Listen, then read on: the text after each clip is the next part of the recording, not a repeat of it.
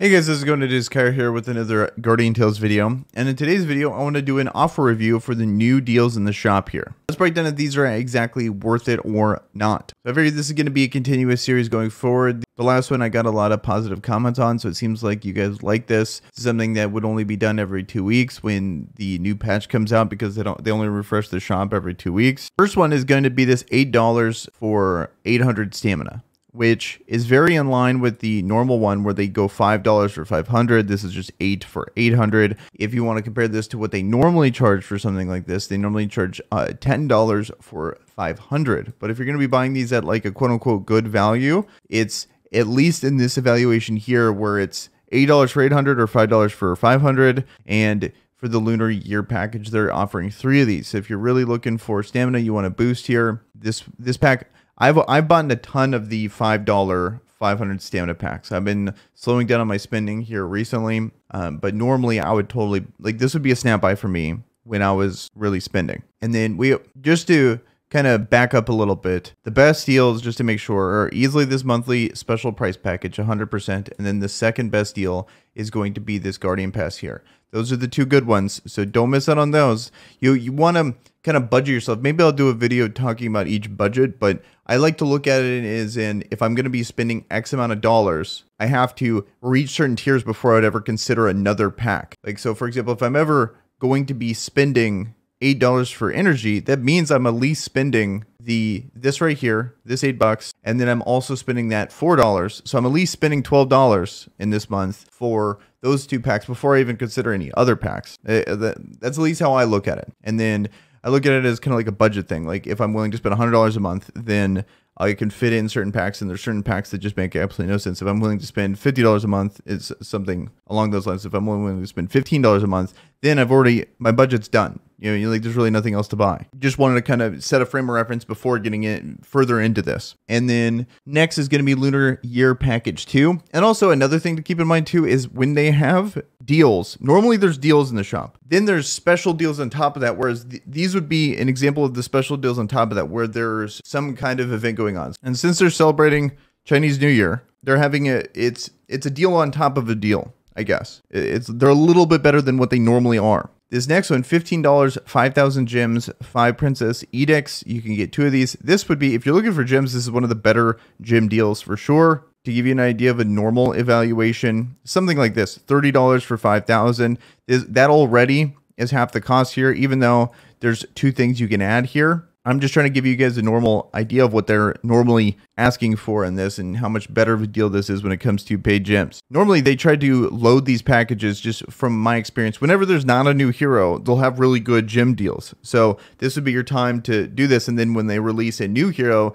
and if you're really trying to pull for that hero, if you end up buying something, then you're probably going to be stuck with these normal evaluations for something like this. Best I've seen is usually like $30 for 90, to give you an idea. Whereas this would be a little bit better than that. It's not crazy better. Whereas 15 for, or so 30 would get you 10,000. So it's not a crazy increase on the normal good value, but it still is a decent value that, you know, if you're willing to spend and you've already checked all these other marks off, then I would consider something like this. And you're planning on getting like whatever new hero is happening. Like these values, because these timed ones like this go up in value based on how good the hero is and how close you are, if you're gonna miss them or not. It's hard to say because there's no guarantee. There's no built-in pity with that. The only pity we got is the mileage, so it's kind of a bummer in that situation. $40 for 10,000, but then you get 50 awakening boxes and 20 legendary stones. I would say this, like, compared to any other evaluation, this is significantly better. It's just when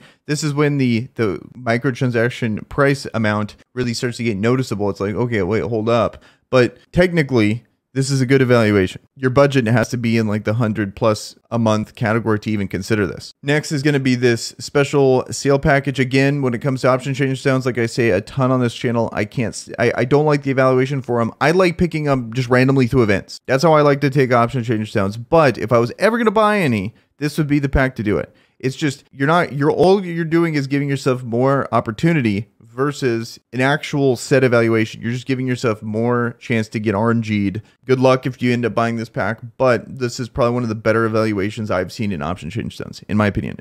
Maybe there was one special event that was even better than this, but I don't remember it. If anyone has a screenshot of that, definitely link it down in the comments if there's a better evaluation potentially. This is the one that I would consider getting if you're going to be buying option change stones. Next, this is going to be this limited time summoning package, 1500 gems, 150 summon controllers. You can buy 4 of these. The more times it's purchasable, probably the good of a deal it is. I would say this is pretty standard for something I would actually be willing to spend money on, in my opinion. Yes, it's technically better, but at the same time, it's not much better. And it really just depends on how much you want whatever hero is coming out. And I don't think it's good enough to consider buying early and then saving for whatever next hero. It is better than the normal evaluation, but that's just how I look at it. So $15 gets you 1,500 gems, and then it allows you to get this blueprint stuff here. And I want to say there was one that was a little better than this recently. This is a way, if you're really trying to push these merch materials, this potentially is a good deal. It's just hard for me to, we're talking super whale territory here if you're really trying to push merch stuff. Like when I was really trying to push this stuff, like I was spending a decent amount on this game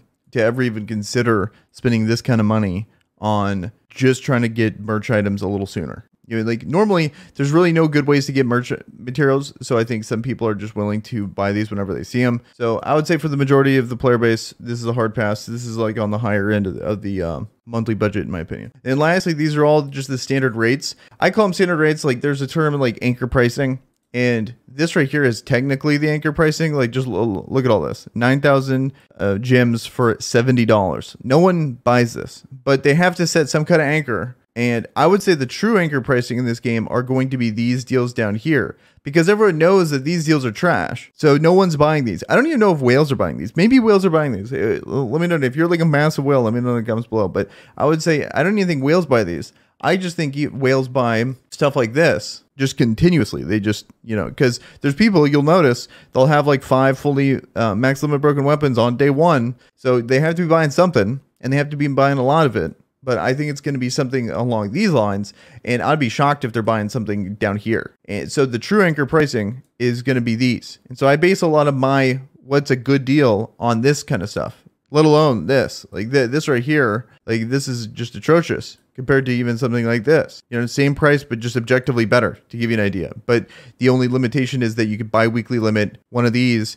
and one of these. So you got to be in like the $500 to $1,000 a month budget to ever even consider something like this. You mean the only reason why you would ever buy this is because you can't buy this, which means you've already bought this. You know, so you see what I mean? So, oh, and another good deal that I completely forgot about. I would say, like, when I say good deal, I mean a decent deal. It's only decent. It's not a good deal. I would say this is a decent one. If you're playing a lot, you're enthusiastic about the game, you're willing to spend a decent amount of money, 100 stamina for 14 days. This is something I bought a ton of myself, especially when I was trying to push and get a ton of heroes so I can make content. All right, guys, well, that's going to do it for this offer review. If you found this video helpful, please like the video. Also, subscribe to the channel for more Guardian Tales content. Also, a lot of people ask me on which emulator I use. The emulator I use is LD Player. The link is down in the description. It is a free Android emulator that you can use to play Guardian Tales and other mobile games on your computer. So, link will be down in the description. Download that if you want to give it a shot.